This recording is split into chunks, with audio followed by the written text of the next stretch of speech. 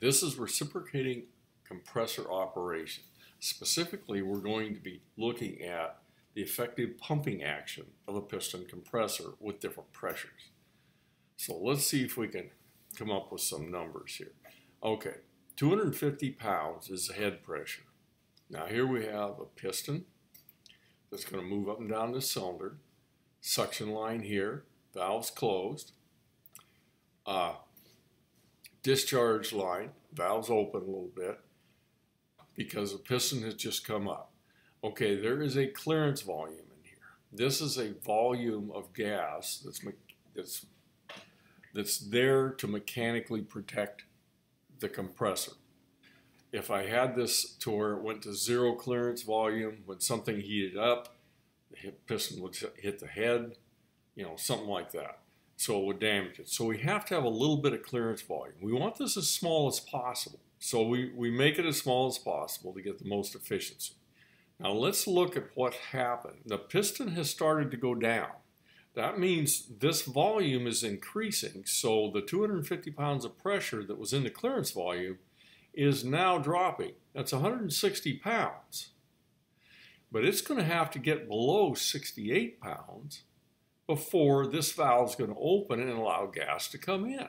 Once it hits 65 pounds of pressure in here, this valve is going to open because there's 68 pounds of pressure there. Okay, the effective pumping action is starting. The space between here and here, we didn't pump anything at all. We were just re-expanding the gas.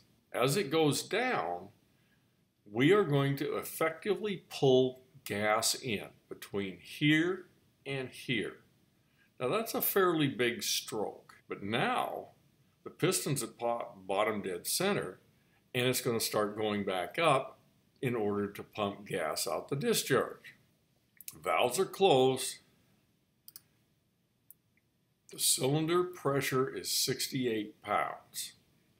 Now as it goes up, at 150 pounds, nothing's happening because it's got to get over the 250. We get up to 255.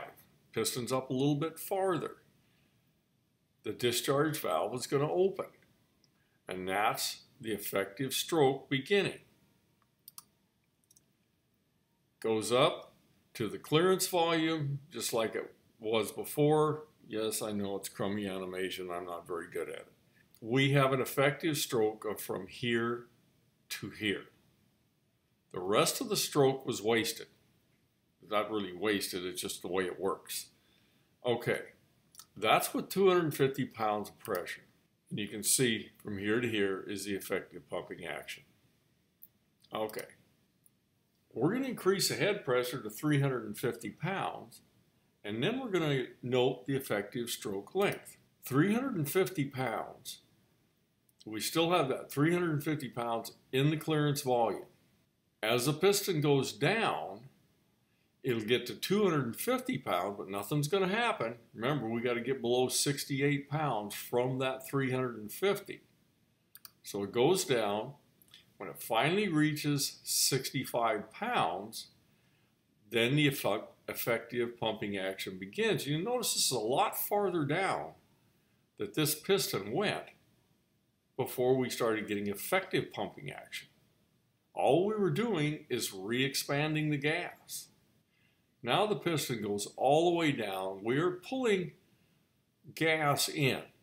And notice the effective pumping action. It's a lot less than it was when we had a 250 pound pressure instead of this 350. Cylinder pressure 68 pounds. Where piston is going to start going up. When we hit 150 pounds, nothing's moving. We haven't reached over the 350 yet.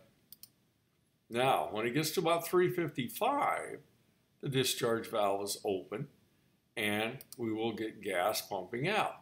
Now, the effective pumping action begins there at a much higher place than it did before.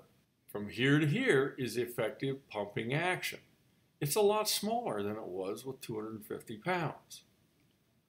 So what we're saying here is if the pressure difference between the low side and the high side is very high, the effective pumping action is a much shorter stroke of the piston.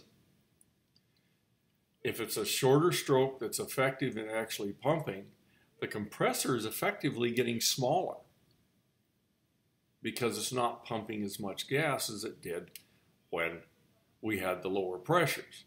So if we had very low pressure between 68, if we had, let's say, 68 pounds here and 100 pounds here, we'd have a very high pumping efficiency. But as we get those pressures farther apart, the effective size of this compressor actually reduces because of the re-expansion of the gas. I hope this makes sense. It's a simple way to understand something that happens in compressors. I can kind of relate this a little bit to, let's say you had an 80-degree day and you had fairly high load in the house. The pumping action is pretty efficient. There's a pretty good amount of pumping action at 80 degrees outside. But if I increased the outside temperature to, say, 120 degrees, then my condensing temperature is going to go, or my condensing pressure is going to go way up.